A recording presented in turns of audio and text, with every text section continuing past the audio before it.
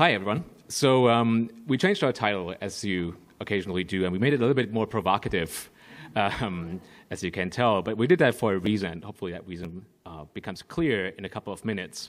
So the new title is, of course, a reference to one of the most cited papers to come out of digital art history. Johanna Drucker's paper, Is There a Digital Art History, with a question mark. And in that text, Johanna Drucker suggests that there's an important difference between what she calls digitized art history and digital art history. And she argues that there's not been a research breakthrough so far, and we have yet to witness, quote, a convincing demonstration that digital methods change the way we understand the objects of our inquiry. In other words, in Drucker's perspective, while we can always have more convenience through digitization, a digital art history that enables new kinds of questions, right, has yet to emerge. And what we would like to attempt in the next 20 minutes or so is to revisit Drucker's famous distinction a decade later, precisely, and ask, is there a digital art history? Finally, and again, the title gives it a little bit away, right? We kind of think there is, but we'll qualify that in a second. So Johanna Drucker's argument, of course, mirrors what we could think of as the fundamental methodological question of the digital humanities in general, right? What is the surplus value of the digital? And one answer, of course, epitomized in the notion of distant reading or distant viewing, as Lauren Taylor would probably call it, is scale. But at the same time, those works in digital art history that have focused on intrinsically really large-scale problems, for instance, Matt Lincoln, the networks of early modern Dutch and Flemish printmaking, they've tended to do so outside the realm of the image itself, outside the realm of the digital image. Visual digital art history, on the other hand, in the past decade has been arrested by a very basic question, which turned out to be also a significant technical challenge, and that is, what is in an image, right? So what is there in an image to see? The primary reason for this divergence of digital art history and the digital humanities in general lies in what we could call maybe the Laocoon problem of computation. So the affordances of images are different from the affordances of text. Now, this seems very trivial, but bear with me here for a second. So there's no equivalent, right, to the discrete tokens of text-based digital approaches in the visual domain. Most texts have a clearly defined vocabulary, some number of words or subwords with a reasonable upper bound. In images, potential vocabularies, if we even want to use that term, are ambiguous, infinite, and not tied to any common superset. And even if they share a common vocabulary, for instance, if you think about iconographic vocabulary, if you want to call it that, no instance of a word is like the other.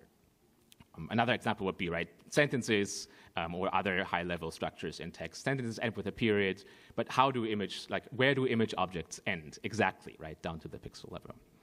And the ingenuity of early approaches like that of Levmanovich, for instance, right, is to sidestep this question completely.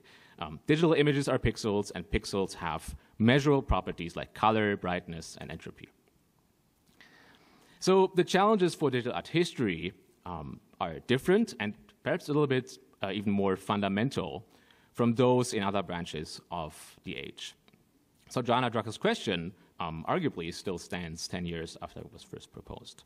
But what we would like to suggest is that a truly digital art history is at the very least on the horizon. And it emerges, this is the argument that we would like to make, from a necessary entanglement of data analysis and model critique in contemporary multimodal models. So machine learning systems that are trained on both textual and visual data. So this is going to be the object of our inquiry in the next couple of minutes. In fact, we want to argue that multimodal models can only contribute to art historical scholarship if this entanglement of analysis and critique is taken seriously. There cannot exist a visual analysis of images using multimodal models that is not also, and at the same time, a critique of the conceptual space inherent in the model. Let us demonstrate this for a second. But before we do that, we're going to backtrack a little bit maybe and think about how did we even get here in the 10 years that we're talking about. And Leo will do that. Oh, yeah, okay. This is always my... I was feeling very, very guilty about this slide, which I use all the time. So around the same time of Drucker's essay, right, it's about 2012, there was an interview with Horst Bredekamp, published in the Art Bulletin, and he was asked by Chris Wood what the impact of machines that can read images will be on the history of art. And he answered, I quote, "No, it's impossible for machines. Specialists said recently that even in 1,000 years, a computer will not be able to recognize the chair painted by Vincent van Gogh as a chair. Computers would need bodies, as the discussion on the corpus schema has shown. That is one of the consequences of embodiment philosophy." Clearly, Bredekamp was ill-advised, and we all know, that since, well, whatever you want to place it, whether it's 1979 or 2015, deep convolutional networks have led to great leaps in the power of machines to recognize objects within images. A number of scholars, clearly, including ourselves, including the Distant Viewing Lab, have turned this new capacity for detection onto art historical or visual studies problems. In the realm of thing detection, the study of iconographic patterns has benefited from this sort of robustness of pre-trained classifiers, especially on figurative works of art. Pose detection, for instance, has facilitated the study of art historical concepts related to gesture. Face recognition has allowed scholars to study the appearance and reappearance of historical characters, expressions in the Lebrun thing, as was being suggested earlier, etc. We group all of these approaches under the umbrella of object recognition really for two reasons. On the one hand, they use that family of machine learning models, which is perhaps slightly wider than the technical definition of object recognition. That is to say, things that are more or less directly derived from symbolic labels, classification models, object, pixel-wise segmentation, etc. On the other hand, and more significantly, all of these approaches attempt to point to semantically unambiguous things, objects depicted in images, right? These models are most often trained on human annotations, and it's sort of assumed that a human observer can verify the model's predictions, as in this case, giving some route into identifying, if not necessarily explaining, any bias in the model. So we can say, it didn't detect this face, it did detect this face, etc., etc. Now, this form of object recognition, and as with the previous speakers, we're happy to call human limbs objects. It gives us this idea of an unbiased network, which is simply put that which detects all of the faces and the hands and the books and so on correctly. But what modes of understanding, what forms of knowledge does it afford? We have to recognize here that this family of object recognition models have no sense of the relationship between objects beyond that which is encoded in pixel space, right? So if you're learning to solve the MNIST data set of handwritten digits, you don't need to know that the number 3 lies between the number 2 and the number 4. Any internal relationships are incidental. You can see this in class confusion matrices. We often get models that confuse bird and aeroplane. That's to do with the sky, the blue sky, or in England, the grey sky behind them, not to do with any relationship to flight. Now, this is important to understand the context of the use of internal representations, these so-called embeddings in digital art history.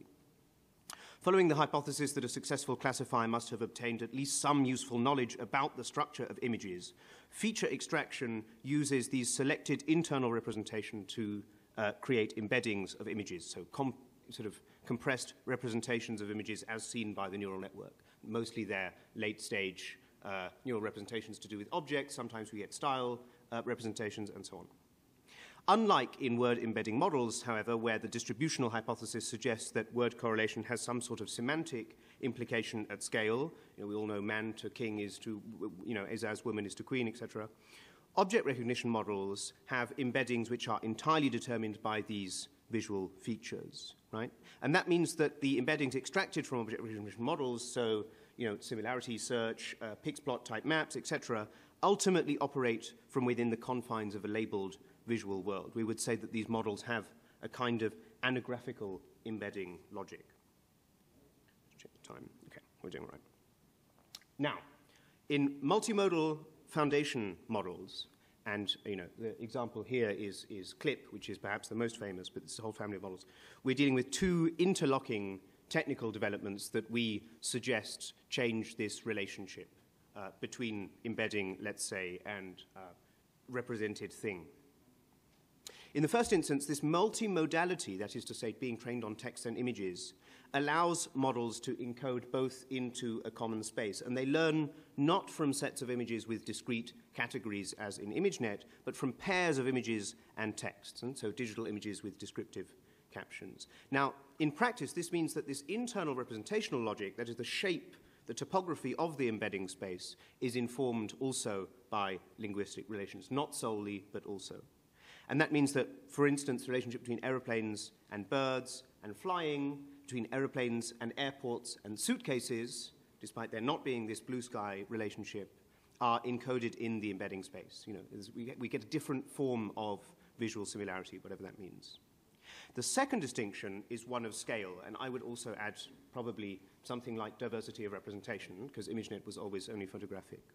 So foundation models basically means models that are extremely large and that can be used or intended to be used for a variety of downstream tasks with minimal fine-tuning or no fine-tuning. So this includes the sort of text models like GPT-3 and so on, trained on previously inconceivable amounts of data. If we compare the image dataset sizes, ImageNet is about 14 million images with 22,000 categories.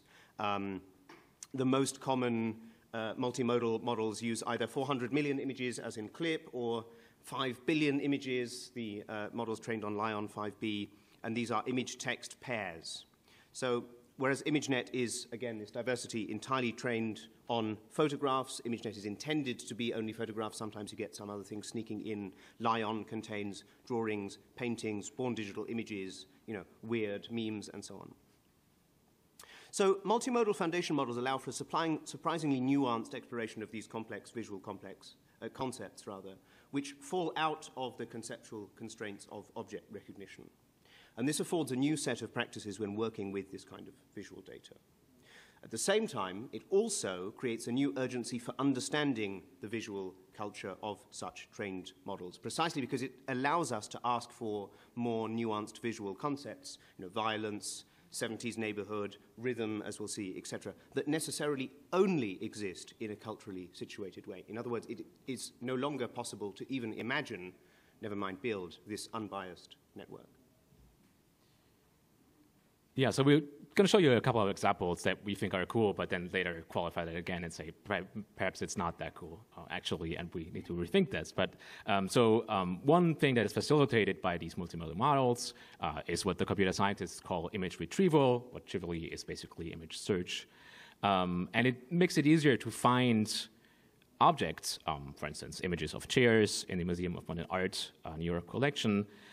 So it does match the state of the art in classical object recognition as well.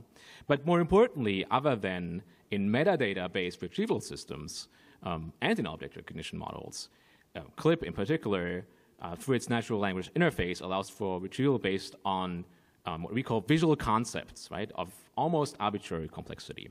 And the examples that you're going to see are retrieved or collected with this platform that comes out of a collaborative project with my colleague Peter Bell called images.ai that was Peter presented a couple of days ago.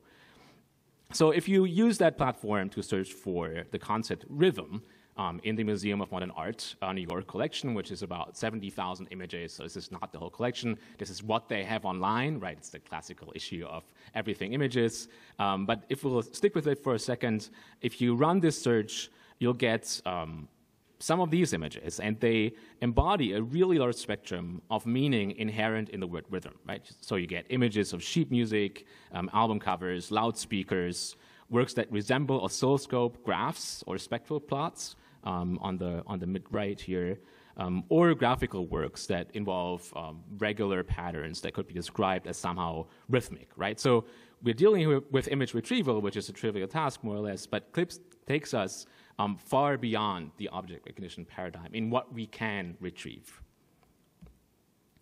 And I want to show another brief example that demonstrates this. So the art historians in the room, and probably also everybody else, will know this painting by Diego Velázquez, Las Meninas, from 1656. It's one of the most discussed pictures in art history, probably, and it's art historians like it, right? because it deals with representation, right? So even Michel Foucault spends a big part of the Order of Things on talking about this image. You know, there's all kinds of things that deal with representation. So the painter himself is in the painting, but we don't see what he's painting. We can only see the backside of the canvas. There's a mirror which opens up another invisible image space in the background. There's countless gaze relations between the people in the image. So you get the idea, right? Now, using the techniques of digital art history so far, what can we say about this picture? We might be able to determine the number of people in the picture with the help of a pre-trained or fine-tuned face detection network. We might confirm the existence of certain image objects, an easel, a dog, other paintings with a classical object detection network. We might even be able, but this is stretching it already a little bit, right, to estimate the gaze direction of some of the characters in the picture. But what we can't see, or what we can't retrieve in that sense, is that this is an image about representation, right? That it's, in W.J. Mitchell's term, a meta picture, a picture about pictures that tells us something about images. But if we run an images AI search for the title of the painting, Las Meninas, in the collection of the Museum of Modern Art, New York, which does not have the painting in its collection, right? It's in the Prado in Madrid. We get results that are surprisingly enlightening. We find Richard Hamilton's Picasso's Meninas, which was on the title slide, which is a very direct play on the original painting. But we also get these two photographic works, Joy Meyerowietz's Untitled from the French portfolio on the left, and Roberta Snow's La Dame Indignée on the right. And both, as you can see, are also explicit plays on representation and on gaze. Right? In the right photo, there's a person looking at a painting. Through a shop window, there's another person looking at the painting, and so on. So it is looking at an image in terms of other images that we are able to capture the conceptual depth that CLIP allows us to access, right? So through other images, we can understand what these models are really capable of. Now, the question is, what are potential applications on the one hand, but also what are concrete, significant, and potentially problematic epistemic implications of a system that has learned to understand, in big air quotes, or at least operationalize to a degree, complex para-visual concepts in terms of visual attributes. So how can this change the way, going back to Drucker's original kind of like challenge, the way we understand the objects of our inquiry? Yeah, so CLIP scores aren't just useful, obviously, as search engines. You know, we can start to use them as features. Here you can see CLIP on every couple of frames of Charlie Chaplin's Modern Times, 1936, famous for its gear scenes. So, you know, we search for gears. On the left, you see the kind of rhythm of gears through the frames from the start to the end of the film. On the right, you see the most gear-ish frame, peak gear. Looking for gears, okay, we could have done that with object detection, but Modern Times clearly is also a love story. What's the narrative rhythm of romantic images? You see that on the bottom. Romance through time and the most romantic frame, a very different narrative rhythm. But of course, here, immediately, we open up the difficult question of what kind of image does CLIP think of as romantic, right? As banal as that question is, it's clearly much more difficult to pin down than what kind of image it thinks of as gear-like.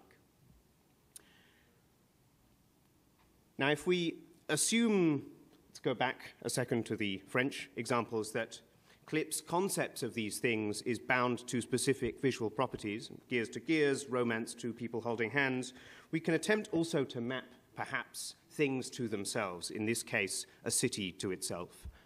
Google Street View images from Paris onto Paris, the object. What makes Paris look like Paris to CLIP?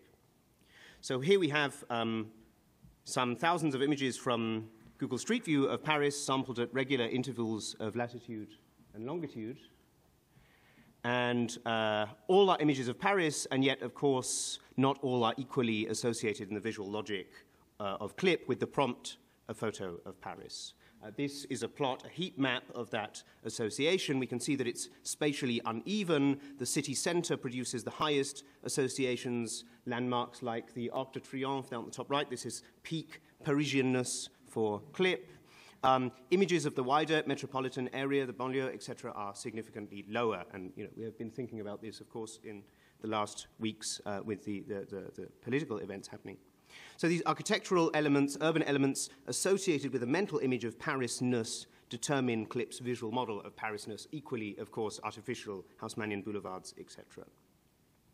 Much like in the retrieval examples above, we can arrive at a more nuanced idea of Clip's concept of Paris if we compare and contrast it to a second concept, a second major city, Los Angeles. And if we search for Los Angeles, we get the opposite map. Periphery is where Los Angeles parts of Paris are to be found, and you can see the most LA part of Paris there on the bottom right. Of course, we can do this with, gardens, graffiti, public spaces, gentrification. You can imagine using these multimodal networks to literally map out urban cultural geographies. At the same time, though, and this is the major point, necessarily mapping the network's culturally situated mental image of gardenness, graffiti-ness, gentrification-ness, etc. Just to finish off, we want to pivot our attention, and both of these examples are online, by the way, they work on the browser, to the basic working unit of digital art history, that is to say, the image corpus. Multimodal networks in this way give us a new way of measuring visual phenomenon. We can measure, I should press play here. We can measure these clip scores effectively as features. But one of the most powerful ways of probing these mental images and to, in a sense, get into the network itself is to focus on the distinctions between a pair of highly entangled concepts, as with Paris itself and Paris the prompt. And this is the intuition between this browser-based visualization code, which we call 2D clip. And in this, two separate clip concepts are mapped against each other. We start to look at correlations. You can imagine utopian versus science fiction, modernism versus modernity, and so on. Here we have 1,000 images from the collection of the Art Institute of Chicago, along with the clip similarities for the term naked and nude, this distinction hotly debated in terms of the male gaze in English, which does not really exist in other major European languages. The concepts clearly are tightly bound up. We have an almost perfect correlation, but not everything sits on the precise diagonal. Some things are to the top left, some things to the bottom right. We can't go in now to the nuances of the discussions, John Berger, male gaze, etc. But here you see peak nude and peak naked in terms of the distances from that diagonal. And I think we can already imagine here a kind of visual culture for the two concepts that Clip has absorbed. All right, so we're taking away time from your question. So really quickly to just wrap up, the gist of it is before the HL Foundation models and large multimodal models, neural networks did not have an interesting model of human visual culture. Today, the makers of Stable Diffusion can, for instance, announce that, this is a direct quote, their model is the culmination of many hours of collective effort to create a single file that compresses the visual information of humanity into a few gigabytes. And that's, of course, still a ridiculous claim to make, right? Digitized images are nothing but the tip of the vast iceberg of human image production. And yet, while contemporary visual models are often still not good enough to facilitate those hard technical challenges that AI researchers are actually aiming for, like detecting cancer or driving a car, they now contain so much information about human visual culture that digital art history might be the one discipline where they actually will have an outsized impact. But their usefulness hinges on a re-evaluation what our task kind of is. To put it bluntly, we wanted digital art history and we got digital art history, but it is not what we expected because now we are tasked with really doing the work of analyzing models while we're solving the task that we actually started with. Maybe we'll stop with that. Thank you. Thank you.